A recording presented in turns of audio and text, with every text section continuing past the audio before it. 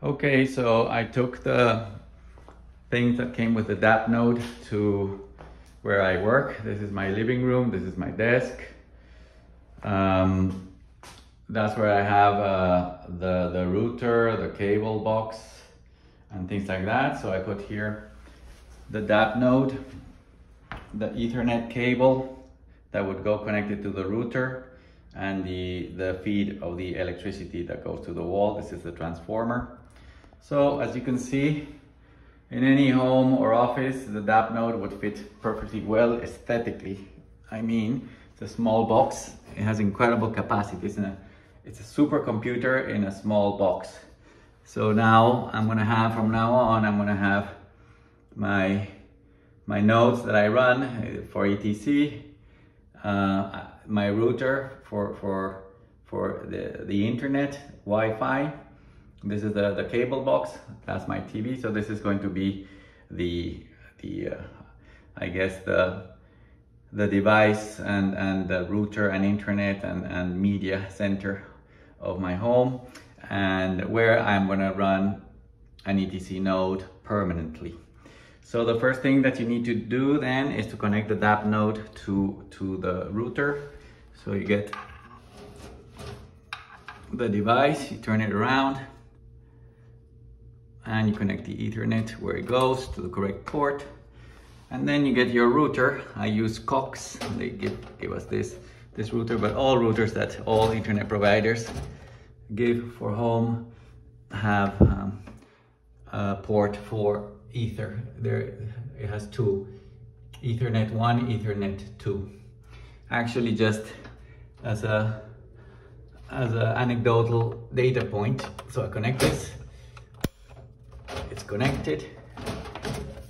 So I turn around the router. As an anecdotal point, Ethereum and Ethereum Classic are named after that concept of ether.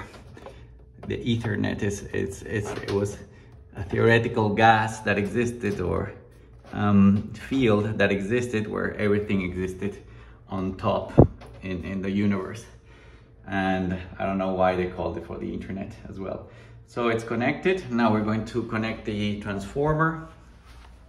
So for that we get the cable that goes. I already connected the cable to the transformer. So now I'm gonna connect this cable to the wall.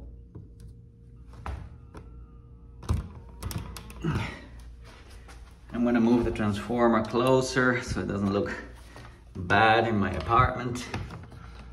And just put it here where all the other cables are.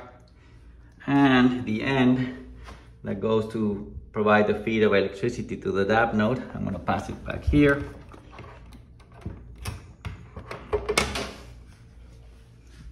I go to the front,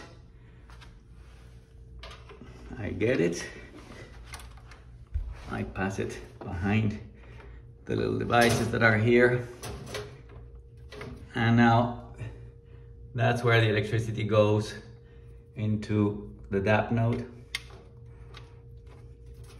I just plug in strong. Yeah, it's connected.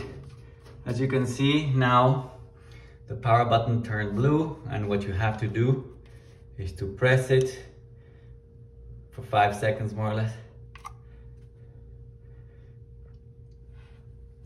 Oh no, I turned it off. It was on, okay. So you press it, you turn it. If it's blue, then it's because it's on. And that it's on, there's a light here that is going to start to blink this. It means that the DappNode is booting. And that's it. You have your DappNode connected at home or office. And now in the next video and in the post, if you want to read it, I'm going to explain how to log in to your DappNode. This, because it's connected to your router, it's automatically now part of your local Wi-Fi. So you're going to see it in your computer. You're going to be able to connect directly to the DappNode, and you're going to see on your browser how to operate it, how to download the Ethereum Classic nodes for the mainnet and the testnet. and all the other things.